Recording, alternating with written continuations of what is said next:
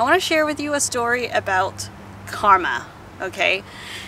About last week, right before I left for my trip, and suddenly I heard a knock on the door, and this man was saying, you know, over the door, I didn't open the door at that time, I didn't know who he was, and he said, "Hey, I noticed your papaya trees, or yeah, your papaya plants out there. They're really nice. They're so short, but there's so many papayas," he said. "What variety is this?" So I just told him that it's one of the regular kind you get at the store. It's, you know, red, the flesh is red. It's really sweet, it's really delicious, the ones you get from Mexico. And it just somehow, you know, it came up in the garden, part of the compost pile. There were a few rotten papayas on the plant, and he said he wanted them to get the seeds. And so I said, sure. You know, I came out and I walked in the garden with him, and he just started picking the rotten papayas off, and I said, they're probably not fully ripened yet. You may not get the best plants out of these. Papayas is better for them to be, you know, picked from a papaya that's really good. He still insists that he would get it because his parents saw the plants and said they really want to grow them. They have a lot of papaya trees or papaya plants in Israel, but they're really tall, and he loves our dwarf ones. Anyway, so he got the papayas, and I saw him drove off. He said thank you, which I love sharing seeds or, you know, any things I grow with people who are in the same interest. And then guess what happened? Then an hour later, we came back in the garden and found that the largest, healthiest papaya on the tree was gone.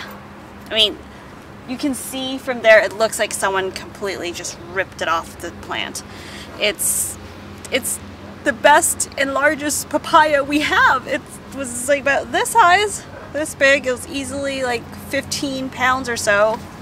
I mean, who steals like the only fruit or the best fruit, you know, this person has in the garden? Like, who does that? Of course, I was so furious, and I couldn't let go of this. You know, I was like, I'm gonna find this man and just hunt him down, because I know who he is. I know who he works for in this neighborhood. Anyway, so we went on this trip in Hawaii and met with some, you know, vendors at the farmer's market. I told her about the stories of, you know, how my papaya's been stolen, and they asked me if I filed a report on it, because you know why? In Hawaii, when you steal someone's fruit, it is illegal. It is illegal to pick fruits off of someone's garden without their permission. You can go to jail for that. But of course, it's not that big of a deal in California.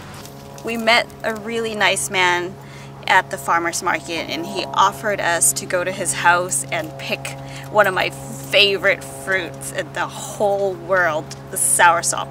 Then my auntie pointed out to me that, you know, the only papaya we had on the tree, the best papaya we had, was stolen. Someone offered us another fruit from their garden, the best fruit they have on our tree, on their tree.